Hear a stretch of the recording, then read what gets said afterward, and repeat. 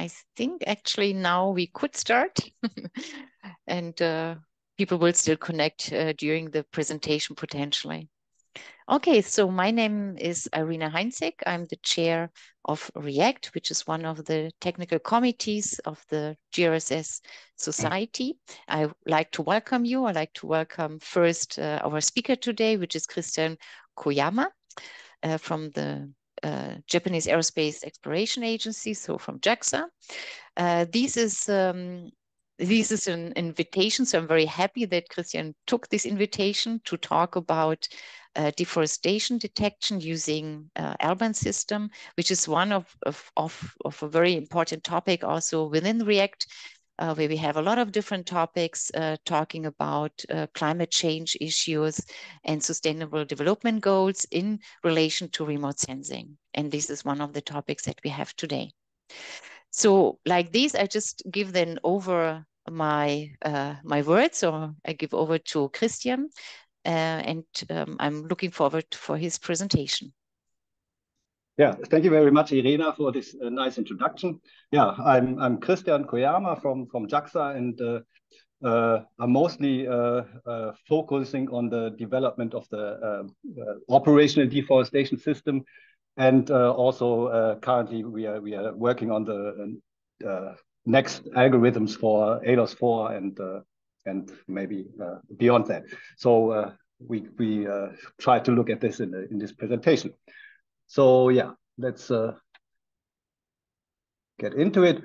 So this the outline of the presentation. So first I will talk a little bit about the history of the JJ-FAST, and I think not everybody who attends here is a L-band SAR or SAR expert. So we're going to give some information actually how this tropical forest monitoring using SAR data works.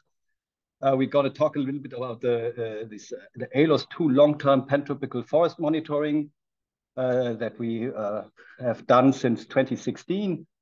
And then we talk about the development of the next generation algorithm that's currently used in the JJ-FAST. Yeah, we also, of course, we have to talk about the calibration and validation. That's a very important point. We can develop, of course, something very sophisticated, but if we cannot prove that it's really working, then nobody will buy it. Right? And yeah, in the end, I would like to talk about a little bit about the future perspectives with ALOS4. All right, yeah. So the JJ-FAST was already launched in 2016, and actually as a result of the COP21 in Paris 2015. So the Japanese government basically made the commitment to support the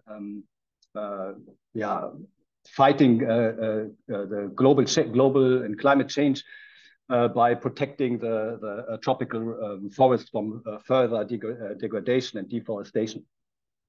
And yeah, as you can already see that in the beginning is this project mainly politically motivated, and yeah, launched in November 2016. And well, we of course we have to be honest that at this point probably the algorithms were not ready.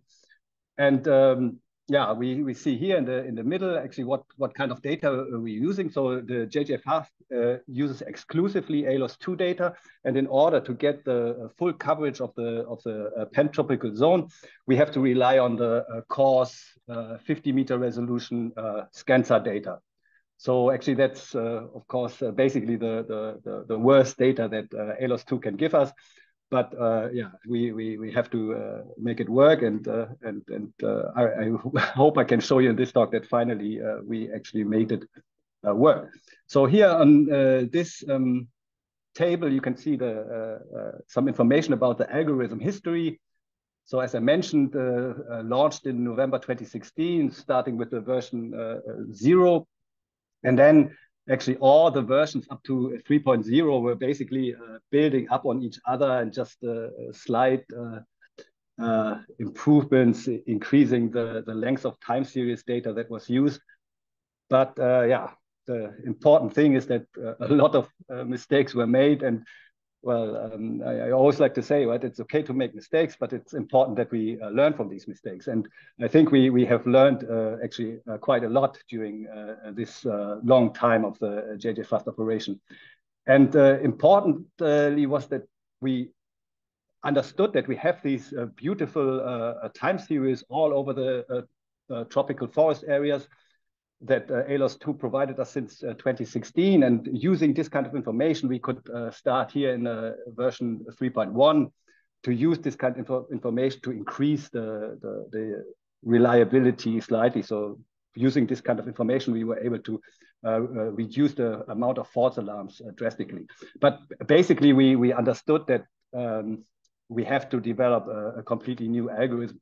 And that's what we did with version 4.0 that we launched in April last year. And yeah, that's what I want to talk about now. So currently we are using the version 4.1 that was launched in November last year.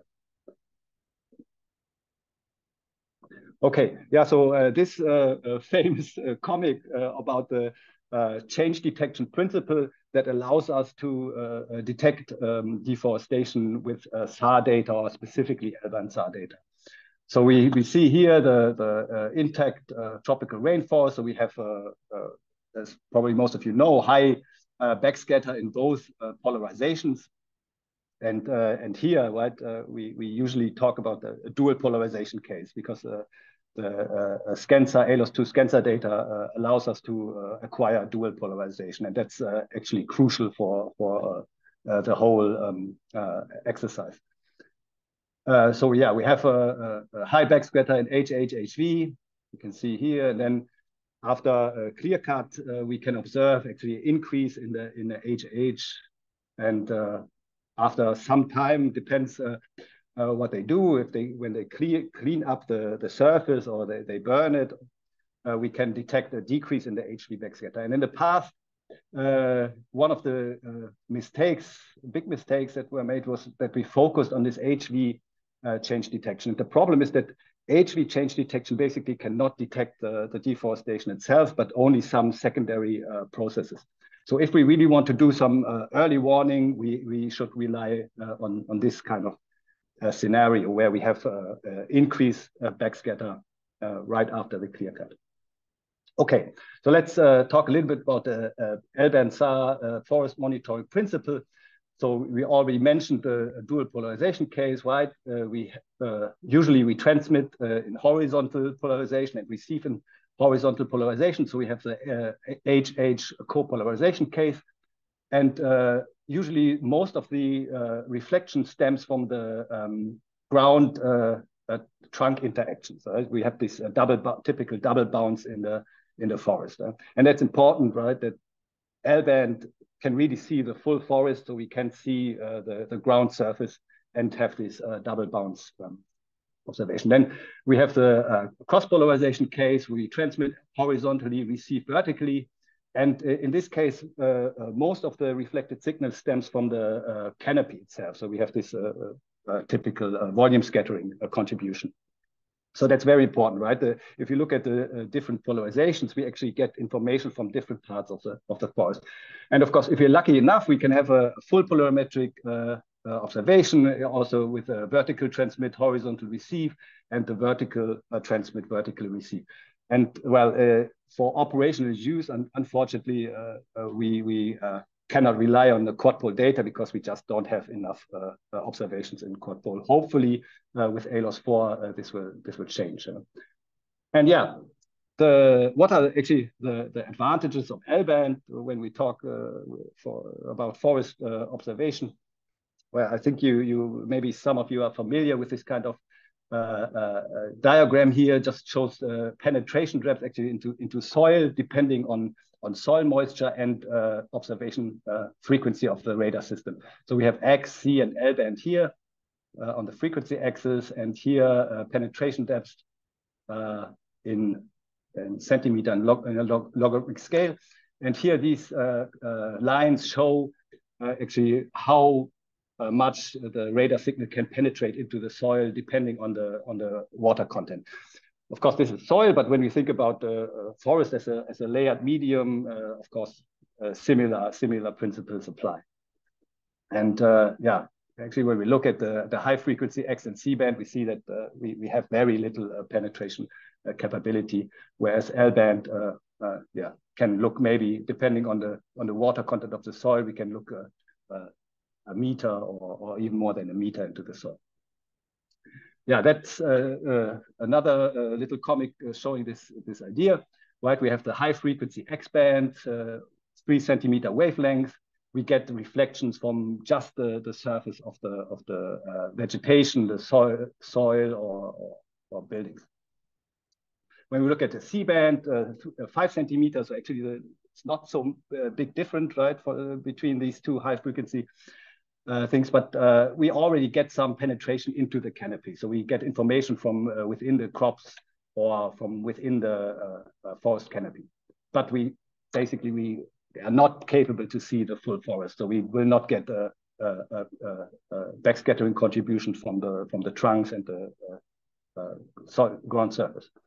At L band, right, we have a 25 centimeter wavelength, and now we really can penetrate through the vegetation. That's why we can do soil moisture estimation under vegetation, and why we actually can see all of the forest at L band. So we get even under the forest, we get contributions from the soil. And very important, right? As a radar expert today, we should not say that a radar is all weather, right? And especially if you're in the tropics, using high frequency SAR, X and C band, you will frequently observe clouds, rain clouds that completely blind the system. So I think today nobody should say that SAR is an all-weather system. So we should be careful about that. Okay, then let's talk a little bit about these the ALOS 2 long-term pan-tropical forest monitoring and what we actually were able to learn from that. So that's this slide again gives some idea about this JJ-FAST-based long-term observation that we did, starting in January 2016 and still ongoing, right? Till today, we currently have maybe 4.2 petabyte of data. So this is one example of this ScanSAR data. So we have this 350 kilometer swath width, but yeah, with a reduced spatial resolution. And also in the JJ-FAST, or for this kind of long-term observation, we only use the amplitude data. So unfortunately, we cannot do any polarimetry. Yeah. Okay, this is the observation area. Basically, we did a pan-tropical observation. And here on the upper right, we see 4 examples of time series, backscatter time series over different tropical forests. And when you look here at the left-hand side, actually both of the diagrams show Amazon rainforest in Brazil. And yeah, when you look at the upper diagram, you see actually the signal is not stable at all, right? And why is that? This forest area is affected by seasonal flooding, and this changes the signal completely because we get this the increase in the double bounce during the flooding season. And the lower graph shows the forest area not affected by flooding, and we get this really nice stable SAR signal over time. And okay, when we look at other forest types, like a dry forest or the Miombo forest in Africa with really pronounced seasonalities between dry and wet season, leaf on, leaf off conditions, we see that actually the signal is not stable at all. And yeah, then we were able to make some maps showing the stability of L-bands backscatter in the tropics. And yeah, we can see easily that large areas of the tropical forests are not stable at all over time. So we have to be very careful when we want to do develop algorithms that are supposed to work all year round. Okay, yeah, this small diagram shows just the relationship between this backscatter variability in HH and HV and the user accuracy of the JJFAST. And okay, this is old data, so the user accuracy should not be maybe taken too seriously, but the trend is definitely legitimate. So the higher the backscatter variability, the lower the user accuracy that we observed in the past. And another really nice thing that we were able to do with this long-term pantropical observation data was we were able to compare it with global precipitation data. In this case, we used the GSMAP precipitation data provided by JAXA, a very nice service. So I highly encourage everybody to look into this if you need some precipitation data. And basically what we were able to show is that we can observe both positive and negative correlations depending on the amount of precipitation. So here, this case shows the more precipitation we have, the higher the backscatter will be, and in the lower case here, we can observe the opposite effect. So the more rain falls, the lower the backscatter will become. And why is that? This is shown here in this comic. So depend on the of course on the forest type, on the intensity of the flooding that occurs. And when we look at the more open forest, of course it becomes much more complicated.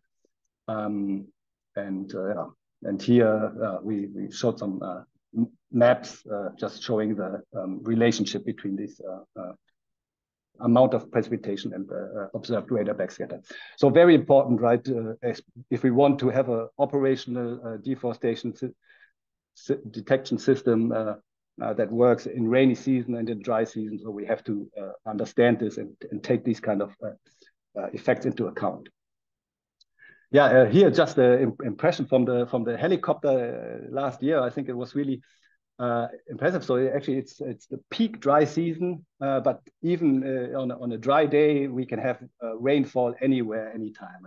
And these very small rain cells, of course, this is what cause a real headache for the operational deforestation detection. And I think probably when we look at this and we have an observation right at this time, it's very difficult to avoid false alarm over these areas. But yeah, that's the difficult thing to achieve. Okay, then yeah, let's talk a little bit about the algorithm that we currently use. So most important actually for the development of the new algorithm was to use the full time series information that ALOS 2 provided us. And we developed actually a pixel by pixel approach where we have this kind of time series information for every pixel everywhere in the tropics. So we have here time series in HV and HH polarization. And we can make some probability density functions and derive some statistical parameters from that. This really allowed us to do some really groundbreaking achievements in the further development of the algorithm. So the one thing that we saw directly from this kind of time series exploitation was that we can easily see all the forests that are affected by flooding. So here we zoom in again. This is a 50-meter resolution ScanSAR data. But when we move in, zoom in further, we see here this is actually a river, so the left and right bank of the river.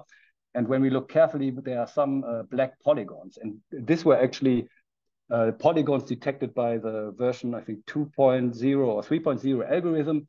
And when we have this kind of information, we can easily see that, okay, that's just along the flood zone of the river. And of course, all these detections are highly likely false alarms. So we can just remove this kind of detection caused by flooding. Okay, and then the maybe even more important thing that we were able to do with this time series data was we understood that we don't have to rely on any external forest, non-forest mask, because our time series signal tells us for every pixel highly reliably if it's a forest or not a forest. And of course, this is extremely important. If we talk about operational deforestation detection, we have to have almost 100% reliable information for every pixel. Is it a forest or is it non-forest? So in the beginning of the JJ Fast, it was very common, right? We used a not so suitable forest mask. And of course, we get false alarms everywhere where the algorithm thinks it's a forest, but in reality, it's not a forest. And with this time series forest, non-forest mask approach, we basically eliminated all the errors caused by the incorrect forest, non-forest information. So basically, very a simple approach. We used a fifth percentile in HV, depending on the forest type. We put a simple threshold. So here in this case, we have I think minus 16 dB. So the upper one, the upper pixel shows a forest, and lower pixel is below the threshold, shows non-forest. And when we look here, just an overlay of this fifth percentile HV image over a sentinel image, we see that actually the data tracks the forest, non-forest conditions almost perfectly. And of course, we did some thorough evaluation of this. And yeah, in the current JJ Fast, the problem of incorrect forest mask is basically solved. Yeah. So now, actually, let's talk about how L-band SAR can actually detect deforestation. So here we show a multi-temporal color RGB composite. So we have 3 consecutive observations from ALOS-2. The latest observation is in the red channel, then the previous one is in the green, and the oldest one is in the blue channel. So then we end up with something like this here, the HH case and the HV case. And I can already tell you that this here is a large deforestation area surrounded by pristine primary forest in the border region of Acre State and Amazon State in the west part of the Amazon basin. And yeah, what we see here in the upper corner is some bright area that's flooding, right? And we can see it in the HH polarization. We don't see it in HV polarization. And we have four spots, A, B, C, D. And for each spot, we have this time series diagram. So when we look here at the A spot in the forest, so it looks nothing happening here. And yeah, then let's check what's happening when we move on. So next observation was 42 days later, May 23rd. So we see here the flooding already goes back a little bit, and A spot here is still nothing happening, right? Looks unchanged. B, C also stable. But then we make a jump to the beginning of August, and suddenly we can see these red spots here in the upper left and upper right corner. And here, when we look at the time series diagram, we see here, of course, suddenly we observe an increase in the HH backscatter. And actually, surprisingly, and I think that was the first time actually we observed this, or somebody showed it, that we also observe an increase in HV backscatter. Here we see also some red colors in the HV, and we see here some slight increase, at least 0.2 dB increase, 0.5 dB increase, and the HH signal goes up by more than 2 dB. Yeah, and then we move on another 42 days to mid-September. The previously red areas become yellow. Why is that? Because the backscatter is still high. So we have the R and G high backscatter giving yellow color. And now the middle section turned red. So something happened here in the meantime. And yeah, when we look at C as a control point, the forest signal, surrounding forest signal is stable.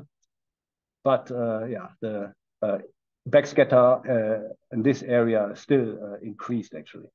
And for B, we see also like a 2 dB increase of the backscatter intensity. Then the last date, another 42 days later, we see this area is white. So that means whatever causes this high backscatter is still there. And the middle section turned yellow. So, now when we look at the HV signal, we can see that for HV, for the cross polarization, we suddenly see a decrease. So if we try to detect this kind of scenario with a HV algorithm, maybe now it's the timing where we can detect something. And this is also like the case if we want to use high frequency data. So I think C-band, I think at the earliest we can see something at this point, right? But actually for this area, we tested C-band and we didn't work at all because the biomass was just too high. And then actually in the C-band, the signal already goes back up. So at L-band, we can see it. And actually, what are we seeing? Because in the peak dry season, we have this nice Sentinel-1 time series. And we look here at the July 30 image, which is almost same timing like the August 1st. We see that they start deforestation from the left and right. And actually, that's a typical scenario. What they do when they do this kind of illegal deforestation, they start at different points, so to make it look actually smaller when they in the optical image. So they try one way to deceive the authorities in Brazil. And then we look, right, they continue the deforestation. They start actually at this middle section, and then at this September 12 observation, ALOS-2 observation, we see that the deforestation is completed. And then actually we can see here the change in the color. It gets a little bit darker, and that's caused by burning. Right? So they just burn all the biomass on the ground, and that's what causes the decrease in HV. But as we can see, it does not cause a decrease in HH signal. Okay, yeah, and what is actually happening in the radar backscatter? So we have the undisturbed rainfall. So the first thing we can observe HH increase is this flooding scenario, right? What we observe here in this corner, but that's of course exactly what we don't want to detect. So we already talked about it, how we can avoid it. Then the next thing, how we can get this increase in HH or also in HV is by degradation. And of course, when we talk about 50-meter resolution, of course, we require some quite significant degradation. But we have definitely cases where we can detect such kind of partial deforestation. But of course, the clearest case, what we are looking for is the clear cutting. And yeah, the important thing is, right, in this kind of environment, the high biomass primary rainforest, the deforesters cannot remove the biomass, right? That's why we still observe, right? After 3 months after the deforestation happened, the backscatter is still high because all the biomass is still there. So usually what happens, they go in at some point, do the degradation or the selective logging, right? Taking out maximum 5% of the trees that have a market value. I think in most places it's even much less, so maybe 2 out of 100 trees are taken out. But the problem is then there's a road, and people can access it. And eventually they come, they cut it down, and they cannot remove the biomass, because if they want to do that, they would need thousands of trucks, and they will surely get caught. They don't have the money, and yeah, they don't want to get caught. So what they do, eventually they set it on fire, and in most cases they will put meadows and use it as pasture for cattle. Okay, yeah, and then understanding all this, so we were able to develop this new algorithm. Most important, I think I already mentioned that, is that we can process a forest non-forest mask on the fly. We can relatively well remove all the errors caused by flooding, short-term and long-term, seasonal and just occasional flooding. And yeah, using this time series information, we also can do automatic adjustment according to the environmental conditions during the observation. So if we have a rainy day or longer dry period, and yeah, this is actually what allows us to really have an operational system now. So one very important thing was is the calibration and validation. And I think this is also first time anybody has ever done such a thorough validation effort. So we have 3 validation sites, 1 by 1 degree tiles. And for 6 dates, we checked all the available high resolution planet data for these areas, and by hand mapped out the polygons that show deforestation. Of course, right? Of course, such a data set is still not 100% reliable, because in many cases it is really difficult or almost impossible to see on an optical satellite image, is it really deforestation, or was it forest, or was it not forest before it changed from green to brown? But I think, of course, it's definitely the best thing we can do. Here's one example of this validation set and the detection performance of the new algorithm. So we have a forest in the beginning of July, and then during the next observation, 42 days later, we detect this polygon, and looking at the corresponding planet image, we can see that actually, yeah, the forest is gone. And actually, this is the only case that we consider as a true detection. So then when we look here, 42 days later, actually then the secondary HV algorithm detects something. Why is that? Because they burned in between. So we can see some signs of burning. But in this case, actually, we say this is not a true detection anymore, because the forest has already been gone 6 weeks earlier. So we have a very strict validation criteria. Yeah, this shows just actually how carefully we did this calibration and validation, and we did some parameter tuning to optimize for user accuracy or producer accuracy.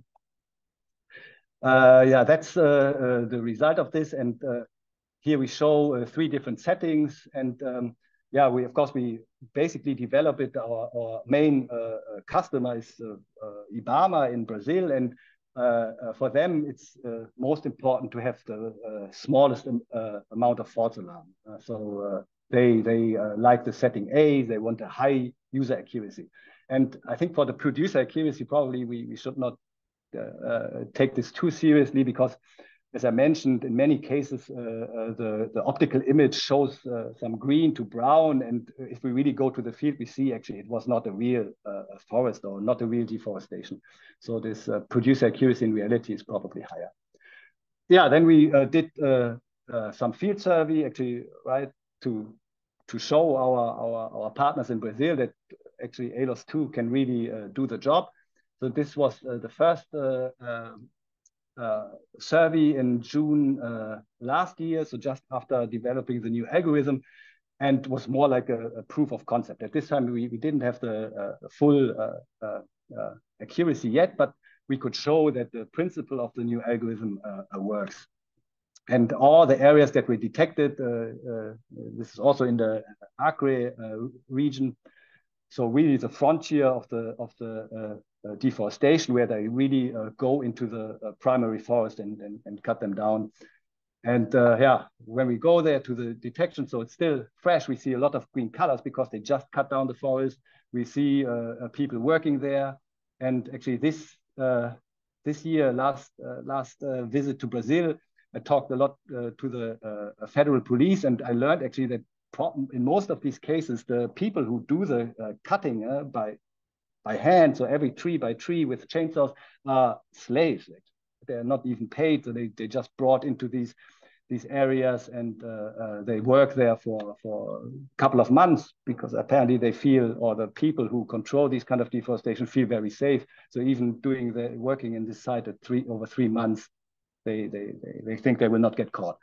But with ALOS 2, actually we see what they're doing, and this shows actually the detection with JJ-Fast and also high resolution data. And when we look here, actually it shows like kind of a puzzle, because we really detect only the freshly deforested areas over 2 different dates, and then we end up with this puzzle, and we see actually how they deforested. And yeah, then June this year, just 2 months ago or 3 months ago, we went again, showing the mature algorithm. Did this in the Para state, just south of the Amazon River. And yeah, we actually were quite happy that we could show some good results. So this is an example of the report sheet that we provide to IBAMA for one of the sites that we visited. So we have a really nice detection. And the thing right in this area, so this is close to Santarém, and when we are next to some large city, we cannot expect to find really primary forest, this really high priority deforestation. So in this case, it was really nice to see actually what are the lower limits for our algorithms, what we can detect. And all of the sites that we detected were some kind of secondary forest. But here, again, we see that, yeah, we really do early time detection. So we see actually when we go to the field, everything is very fresh. The leaves are still green, and as you've seen on the previous slide, the machinery is still there. But it's basically agricultural areas, and they cut the secondary forest down to do some agriculture. So it's not a high priority target. Here, yeah, just the example of the time series HV for this site, and we see here this increase in HH that allows us to do the detection. That's the summary of the field survey. We visited, I think, 11 JJ-Fast polygons. 8 of those polygons were correct. So we have a user accuracy of around 73%, and only 2 omissions were observed in this area. So we have a producer accuracy of 80%. And important here, right, we compared it with the DTER. DTER is the operational system that IBAMA or Brazil is using. It's based on a manual interpretation of optical images, and we see that actually only 1 site was detected by this data system, and all the other sites were not detected even after 1 month later. So that means that ALOS 2 or JJ-Fast now it's really fast, and yeah, and it's fully automatic, so we don't have to use any manual labor. Okay, and then we also do some validation, online validation, how the new algorithm is performing. We launched the latest version update is version 4.13. So we started this end of May, cycle 258. And we detected these some 500 polygons every observation. And this shows the validation principle using the high resolution optical planet data. So only if it changes from forest to non-forest, we consider it correct. Yeah, so basically the JJ-Fast can detect polygons with a size of larger 1.2 hectare. And that's the validation results. On the left-hand side, we see for each 1 by 1 degree tile, the number of true detections in each area. The colors indicate the user accuracy. And on the right-hand side, the colors show the number of false alarms. So we see when we look at all the small polygons, we still have, of course, areas where we have fair amounts of false alarms. But of course, the important thing is that in Brazil, or basically nowhere in the world, people are interested in this very small scale deforestation. It's more importantly, especially when we talk about the SAR data, we should use it right, and we should try to detect the larger deforestations that have higher priority with higher accuracy. So this shows the case for polygons larger than 5 hectare, and we can see that already the user accuracy increased significantly. And here, when we look at this along the arc of deforestation, we see that we detect a lot of polygons, and we have already a lot of areas. When we see 0 here, means we have actually a perfect user accuracy without any false alarms. The total user accuracy is around 72% for polygons larger than 5 hectare. And the requirement from IBAMA is basically 70% user accuracy. So they want, for 10 detections, they want less than 3 false alarms. Of course, it's important when they send out the people by helicopter to do the fiscalization or arrest people. Of course, they want to have the higher reliability. But actually, 5 hectare is still small in the tropical rainforest in the Amazon area. When we look at areas with more than 10 hectare, which is still not very large, we already have a user accuracy of around 90%. And we see here, I think this is an observation time of 2.5 months. So we detected 314 true detections. And basically, of course, if we give this information to IBAMA or what we do, they could just check all these polygons and basically stop the deforestation already if they do it. But of course, that's a political question. But the good news is that IBAMA is hiring more people. So I hope in the future they will really use all our polygons and just show the deforester that we see what they're doing. Okay, what's next? Just a quick look into the future. So, but to understand or to see what the future brings, we first look a little bit back. So currently now I've been talking only about the ALOS 2, but of course the Japanese L-band SAR history started with JAS1, launched in '92. First operational L-band SAR for land observation, and the wonderful ALOS mission, first fully polarimetric SAR, and ALOS 2. The important step forward was this dual polarization white swath data that only allowed to do this JJ-Fast observation. And when we look at here, this famous theme park in Tokyo, I'm not saying the name, starts with a D and ends with a Y. You can see how big the image quality improved. But we are very, very happy that in July 1st, we finally launched ALOS-2. So here, let's look at this small video. So, so Japan did not only develop the ALOS-4, but we also developed a complete new launcher, the H3 rocket. And here we see the preparation. It's ALOS-4 put into the capsule and loaded onto the launcher.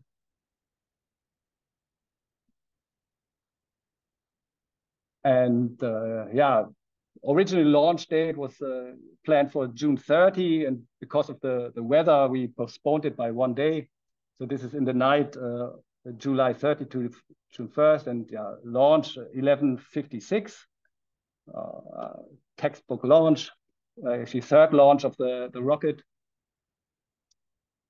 And yeah, the scary part was this, the separation of the second rocket stage that went wrong. Maybe some people remember last year we lost the ALOS-3 on the maiden launch of the H3 rocket. But yeah, this time everything went perfect. The critical operation phase was completed. And now I think this month we will start the calibration and validation phase, and hopefully by the beginning of next year in January we will be able to distribute the data to the user. And what's actually the big new step of the ALOS-4? That's okay. It's the first Earth observation SAR with digital beamforming capability, and this allows us to observe 200 kilometers swath at high resolution mode. So we don't have to deal with this coarse Gensar data anymore. Okay, this is just example of the very first image. So we have some area in the Amazon rainforest observed by ALOS Pulsar in 2007, then by ALOS-2 in 2015, and just 2 months ago by ALOS-4. And we see actually this is only one swath. So here we have a composition of 3 neighboring sorry, swaths. Christian, to interrupt you. I can't see really. I just see still the JAXA video. Ah, sorry. Okay, great. Thank you. Okay, sorry. Okay, I was talking about these images: ALOS-1, ALOS-2, ALOS-3, and we see ALOS-4, and we see here this 200 kilometer swath in high resolution mode. So we can do wide swath observation at high resolution. So this is the really big news there.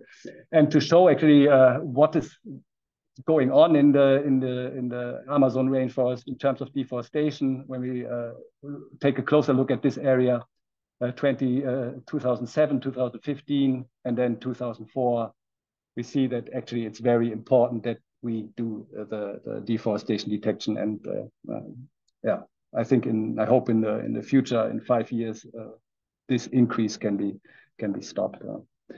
Okay, and the very last thing I want to show, what we can do with the high resolution data and with ALOS-4 in the future. So we have actually several high resolution super sites for ALOS-2. One site is in Novo Progresso, where we have a excellent time series of more than 65 observations in 2.5 years. So now we use the high resolution mode, 10 meter, and still dual polarization. And basically we use the same algorithms that we currently use in the JJ-Fast. So we start here, end of the rainy season 2020. So we detect something. Here we see some red colors in this again multi-temporal color RGB, HH and HV, and the optical image on the right. You see nothing much happening here. So now we see here these red colors, both in HH/HV. We detect these polygons. Now we move into the rainy season. So the data quality becomes worse and worse. But ALOS-2 L-band SAR can see everything clearly. we see the flooding during the rainy season along the river. And then, okay, here they go crazy now. So they start at 6 or 7 different spots, the deforestation. Still rainy season, right? Under the clouds, we detect how it's growing. So the SAR image shows really nicely what how this area is progressing. That's what we detect automatically, and then yeah, they are basically done. I think 2,000 hectare deforestation in 3 months. And important point to make here is that we can detect it right when they start doing it, and if they want to stop it, they can stop it at that point, and we could have saved probably 1.5 thousand hectares of this deforestation if we act early enough. Yeah, as a take-home message, I think we already ILOS 2 already can help to stop the deforestation, especially in the high biomass, high priority deforestation areas. And with ALOS 4, the high resolution mode, I think they will not be able to hide anything. So that's at least a hopeful outlook in the future. So that the authorities in the tropical countries use our data and really stop any illegal deforestation. So that's it from my side. Thank you very much for your attention. And yeah, I think we have time for some questions. Thank you. Yeah, thanks a lot, Christian. It's amazing how much progress you could show using ALOS data and with all generations. And congratulations for the new launch. It's amazing pictures you're showing already, and also first results. Great talk, and thanks for this very inspiring view of what ALOS can do. We have a lot of questions actually in the chat.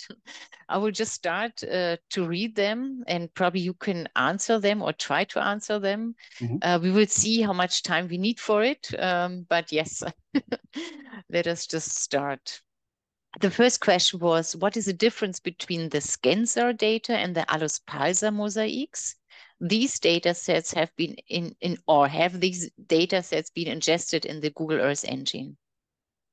Yes, the SAR time series data is in the Google Earth engine. And the difference between the mosaics is the mosaics use high resolution data. And the problem with these mosaics is that they are composed of different seasons, right? And that's the big advantage of using the time series SAR data, that we have everywhere in the tropics, 9 scenes per year. In many areas, we have even higher frequency.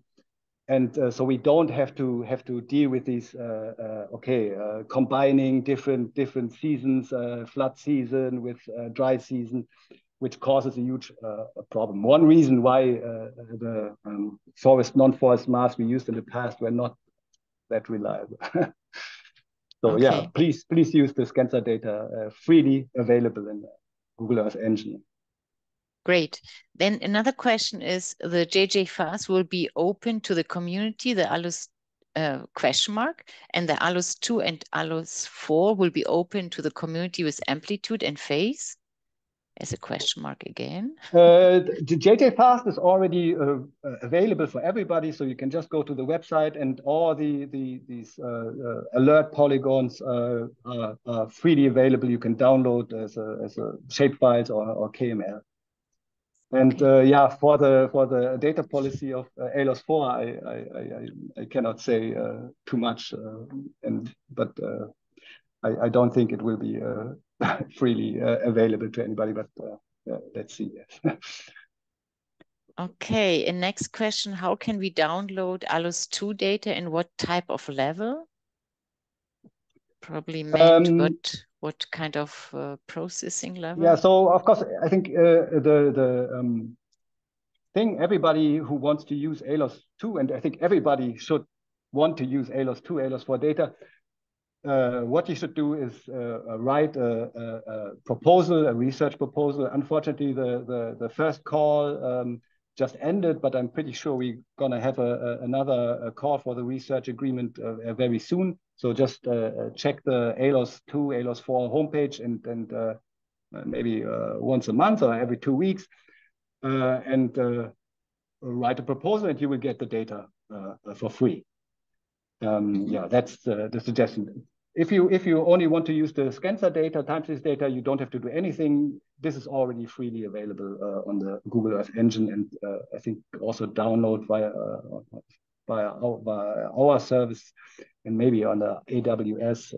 I think ASF also distributes some of the data. Okay, great. Yes. Another question is, do you have any paper on the mentioned effect of precipitation on backscatter, on the correlation between L-band backscatter and precipitation? It would be great to get more details on that. Yeah, thank you. I think we have a pretty good proceedings paper for the OISA 2022. Yeah, the full journal paper. Okay, it will come eventually. But I think the OISA paper, USA paper is already pretty good, and I think explains the details of the data that I showed here. Mm-hmm. Okay, great.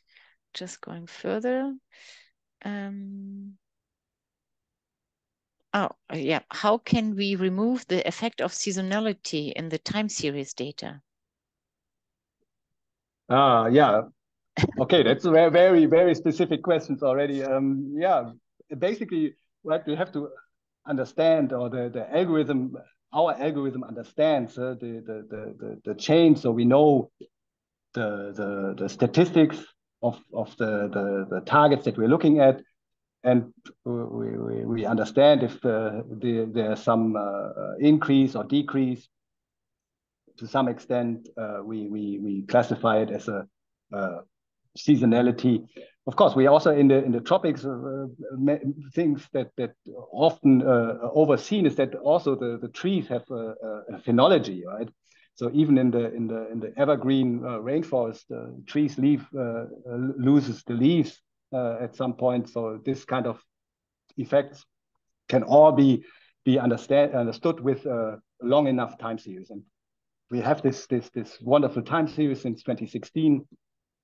So in most cases, we can avoid such kind of false alarms. But of course, you've seen it. It's of course not perfect, but yeah. When we look at the larger deforestations, we have it pretty well under control with a better than 70% accuracy.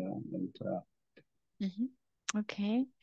Then there was one question about how large are this area that you monitor? I mean, I saw it's huge patches that you have, and closely whole Amazonas. Is it this area, or you're doing smaller patches? Basically, the JJFR started really doing the observing all the tropics. The truth is, since April, we basically decided, or the JICA, the project guys who in charge of the project decided to focus on the Amazon basin. So currently we focus mainly on the legal Brazilian Amazon, but also the surrounding area. And we still do the Cerrado area in Brazil, but the accuracies, of course, are not as good as in the rainforest. What actually ALOS 2 ScanSAR data is good for. Yeah. Okay, and then there's a question if the ALOS 2 data are also parametric, and if the parametric data can be downloaded. I think you can get the ScanSAR SLC data, so you can do a polarimetry with that. For the operational use, we don't do any of that stuff, because basically it's now maybe we could start using it, but there was a question of the computational cost, right? We want to have this JJ fast, really fast. So we observe all of the tropics, So we only use the amplitude data. Mhm. The thing is, what I forgot to mention, the JJ-Fast, basically we provide the information of the deforestation detections 3 days after the observation. That's really fast, and yeah, fast enough for the authorities to actually go and arrest people in the field. Mhm. But yeah, if you want to do polarimetry with sensor data, of course, I tried it. We tested it for some applications. Yeah, sensor data quality is not perfect, but we can, of course, it's only dual polarization, but we can do partial polarimetric decomposition, get some entropy or alpha information from sensor data as well. Mhm. Okay. And then another question was, what kind of pre-processing steps do you recommend for ALUS 2? And do you have any recommendation for pre-processing steps? That's also a very specific question. Yeah, I'm not sure, but yeah, if you use SLC data, of course you have to do all the basic SAR processing by yourself, right? The geocoding, terrain correction. But you can get higher processing levels. The level 1.5 already auto rectified, or the highest product is a level 2.1, and basically this is analysis ready data. So you can just put it in your GIS and start using it without having to worry about any of this SAR processing. Mhm. Okay. Which definition of gamma naught was used? Was terrain flattening applied to the backscatter estimation? Yes, That's a yes. nice question. Yeah. And which definition of gamma naught was used? Is there? Yeah, I'm not sure, but basically, I think the second part of the question was that, yeah, so terrain corrected Okay. and amplitude data, yes. Okay, then another question is it possible to extract DEM from ALOS, a digital elevation model? Yeah, actually, the thing is, for ALOS 1 had this ALOS 1 had 3 sensors, right? The pulsar and 2 optical systems, the Hafnier multispectral and Prism. And the Prism was stereoscopic, panchromatic, high resolution sensor. And JAXA is providing the ALOS, what's the AW30 DEM. So this is ALOS 1 based digital elevation model. So yeah, please access it via the JAXA EURC website. So Okay. easy to find, yeah. But Mm-hmm. it's not SAR based. Okay. And then the question is, what is the recommendation for removing effects of flooding in these scenarios if we are going for machine learning over large areas? It's a very specific question too. Yeah, I think yeah. Basically, you just have to train your algorithm by using this time series to show, okay, this is a forest area affected by flooding, and this is not. I think it's quite straightforward if you have the time series information. What I showed, just using the standard deviation or something like that. Mm-hmm. And then there's another question. How did the accuracy differ between the case of the FBD, which means probably fine beam data, to other ones in principle, and specifically to the WBD, to the wide beam? Yeah, of course, that's a good question. Of course, with the FBD data is much better than the Scancer WBD data. So we have a better geometric and radiometric accuracy. So we haven't done such a large scale validation that we done for the JJ-Fast operation, JJ-Fast data, but for the small test cases we've seen. accuracies are extremely good. And I think we can detect, I think 0.25 hectare is realistic, probably for the operational algorithm. We're going to stick to 0.5 hectare, but we expect accuracies around 80%, both for user and producer accuracy. Okay, and then the question, another question is if you have also available, so you have a lot of SAR data. The question was, are there also ground truths associated to it, and if they are available? Yeah, well, the ground truth, basically, that's what I showed, this validation, calibration data that we have. If you contact us directly and we want to have some cooperation, I think there's some possibility to share this data, but we didn't make it open, or you cannot just download it free on the website. But if you want to have use this data, please contact me, and we can see what we can do. Yeah. Christian, I'm sorry, but I think there's still a lot of questions. I'm not sure if we should go through all of them still. Yeah, maybe. Is it okay yeah, if I think I go over. still, or you have still some time, Yeah, or people have still some time? I'm fine. Okay. I have time. So let us still continue 5 minutes around, and then let us recap Okay, again. no And then another question is, can ALOS 4 Pulsar 3 be suitable for GLOF and other disaster management techniques? So GLOFs are these outbursts, the glacier outbursts that you have, for example.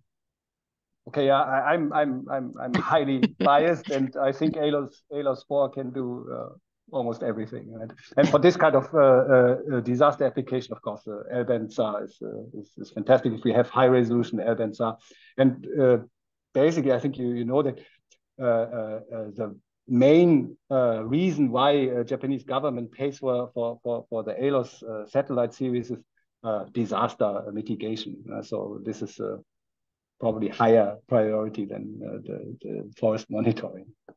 I agree. So then there's a question, which sensor or band would be best for methane detection? Oh, I don't think you can do it with radar. This is for the optical task. Of course, I think we do this. JAXA is doing this with the GCOMW satellites, GCOM satellite series. But I'm sorry, I'm not an expert in this. But please check the GCOM website. I agree. And then somebody's asking when we can expect ALOS 4 data. But you mentioned already before, probably they will be not available in the moment for the users or for the scientists. Yeah. I think this month we start a calibration validation phase, and the plan is to finish by the end of the year, so that we are able to start the operational phase of ALOS and start distributing data to the users in January. So that is the plan. Let's hope we can do it.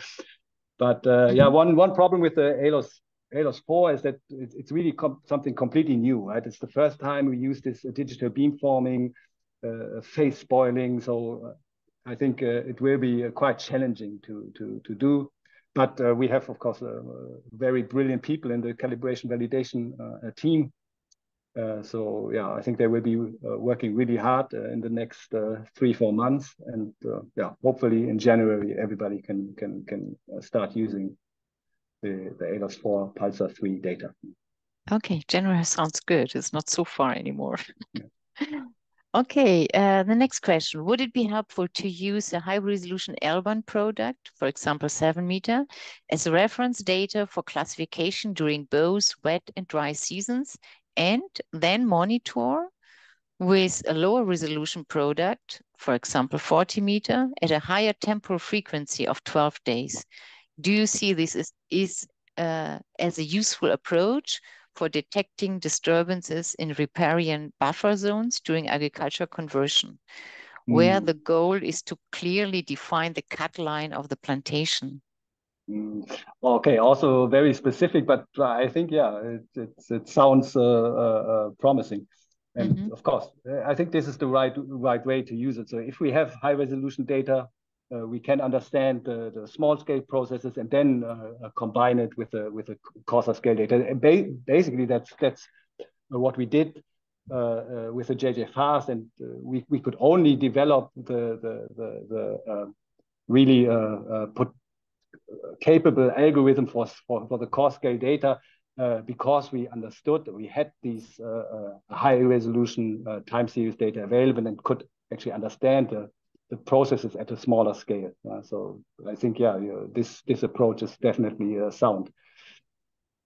And then there's still a question a little bit about ALUS 2, if they're available, but we said already they are available. The Scanser mode is available, right? In the Google Earth Engine.